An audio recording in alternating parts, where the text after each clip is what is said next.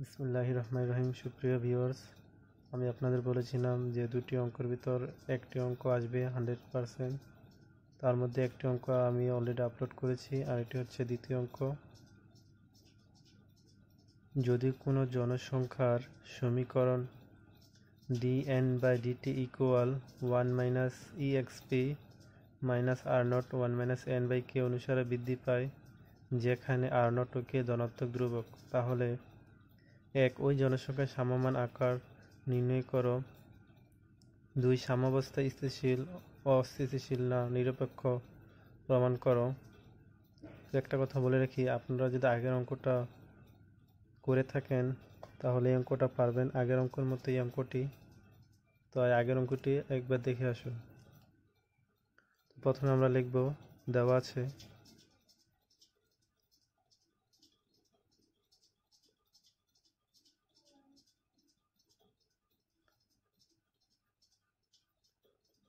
আছে একটা সমীকরণ দেওয়া আছে dn/dt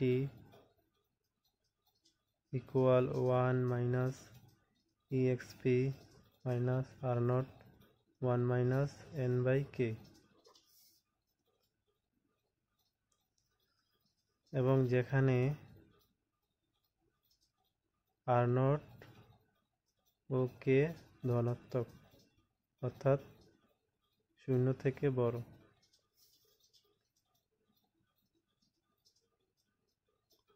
তো আমরা জানি যে সাম্যাবস্থার জন্য dn/dt এর মান হচ্ছে 1।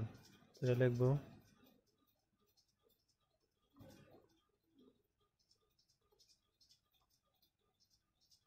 সাম্যাবস্থার জন্য dn/dt ইকুয়াল 0, dn/dt এর মান হচ্ছে 0 সাম্যাবস্থার জন্য। তো dn/dt এর মান হচ্ছে 1 - exp r0 1 - n/k। তো আমরা 1টাকে ওই পাশে নিব, exp-টাকে রাখবো -r0 1 - n/k। exp মানে হচ্ছে e টু দি পাওয়ার, এটা আপনারা জানেন, -r0 1 - n/k। এখানে 1 হবে। তো আমরা জানি e টু দি পাওয়ার 0 মান হচ্ছে 1। তো আমরা কে বাদ দিতে পারি, থাকে এখানে -r0 1 - n/k, -r0 1 - n/k। বাদ যাবে, থাকবে শুধু 0। আমাদের উদ্দেশ্য হচ্ছে n এর মান বের করা। তো আমরা এখন গুণ করে দেবো -r0 + r0 n/k ইকুয়াল 0। এখন আমরা r0টাকে এই পাশে নিয়ে যাব, r0 n/k equal r0।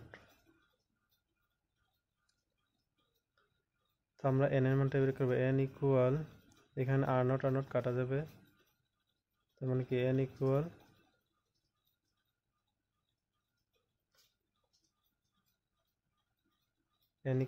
k।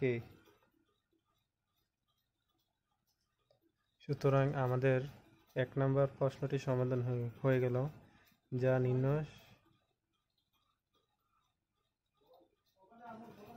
নির্ণয় সাম্যাবস্থা। প্রশ্নের ভিতর বলছিল যে ওই জনসংখ্যার সাম্যমান আকার নির্ণয় করো। সুতরাং আমাদের 1 নং সমাধান হয়ে গেল, n ইকুয়াল k, যা নির্ণয় সাম্যাবস্থা। এখন আমরা সাম্যাবস্থা স্থিতিশীল, অস্থিতিশীল না নিরপেক্ষ তা প্রমাণ করব, অর্থাৎ 2 নং আমরা প্রমাণ করব। আমরা আগের অঙ্কে দেখিয়েছি যে স্থিতির জন্য অতিরিক্ত একটা এপসাইলন যোগ করতে হয়। তাহলে আমরা সাম্যাবস্থার জন্য পাইছিলাম n ইকুয়াল k, তো স্থিতির জন্য এখানে অতিরিক্ত একটা এপসাইলন যোগ করতে হবে। আর এপসাইলনের মান আমরা জানি যে এপসাইলনের মান হচ্ছে অবশ্যই 1 থেকে খুবই ক্ষুদ্র। তো 1 নং হতে, অর্থাৎ যে n এর যে মানটা আমরা পেয়েছি k + এপসাইলন, অর্থাৎ n এর মানটা আমরা এইখানে বসাই দেব, এইখানে dn n এর জায়গায় বসাবো এবং এখানে n এর জায়গায় আমরা মানটা বসাই দেব।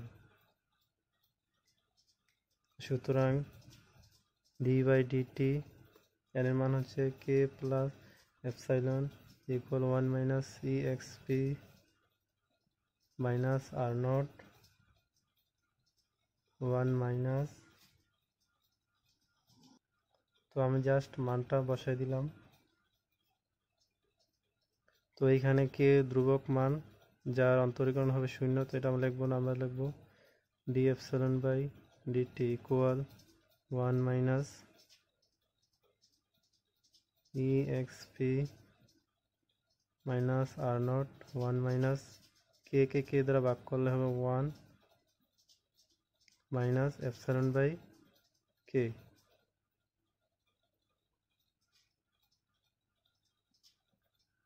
তো বাম দিকে যা আছে তাই লিখলাম, 1 মাইনাস exp মাইনাস 1 কাটা যাবে, আর নট এখানে থাকে epsilon by K, d epsilon by dt equal 1 minus exp মানে হচ্ছে e টু দি পাওয়ার গুণ করলে হবে minus r not epsilon by কে। তো এইখানে মাইনাস হবে না, এখানে মাইনাস মাইনাসে প্লাস হয়ে যাবে। তো এখন আমরা পরের লাইনে কি করব, d epsilon by dt equal 1 minus e to the power x, এটাকে x বিবেচনা করলে আমরা জানি e to the power x এর সূত্র হচ্ছে 1 plus x plus x square by 2 factorial plus x cube by 3 factorial plus dot dot dot. তো আমরা এই সূত্র লিখব 1 প্লাস x মানে হচ্ছে r not epsilon by k plus r not epsilon by k whole square by 2 factorial plus dot dot.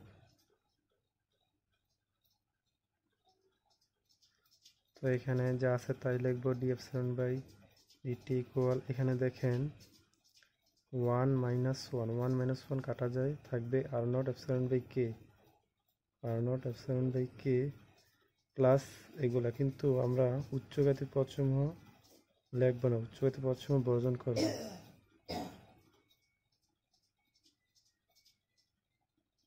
উচ্চঘাতী পদসমূহ বর্জন করি।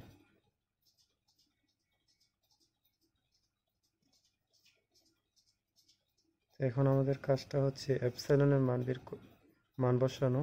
এপসাইলনের মানটা হচ্ছে এখান থেকে বসাবো, এপসাইলনের মান হচ্ছে n মাইনাস কে,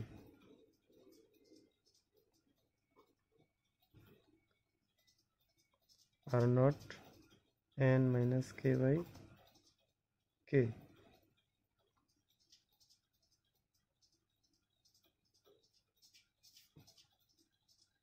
তো আমরা কি করলাম, এপসাইলনের মানটা বসালাম।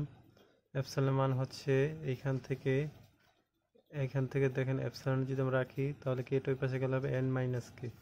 তো এপসাইলনের মান হচ্ছে n মাইনাস কে, আমরা এখানে এপসাইলনের মান বসালাম n minus K by dt minus r not এপসাইলনের মান n minus K by dt। তো আমাদের অঙ্ক প্রায় শেষ।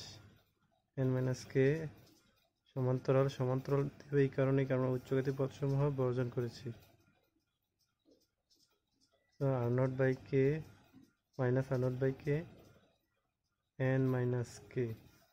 তো যেহেতু জনসংখ্যা হ্রাসমান, আমরা লিখতে পারি যেহেতু জনসংখ্যা হ্রাসমান, কেন এখানে মাইনাস থাকবে হ্রাসমান, সুতরাং সাম্যাবস্থা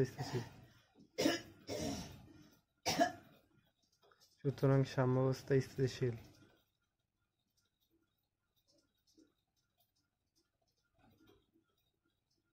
তো আশা করি বুঝতে পারছেন। এই অঙ্কটা এই পর্যন্তই। আল্লাহ হাফিজ।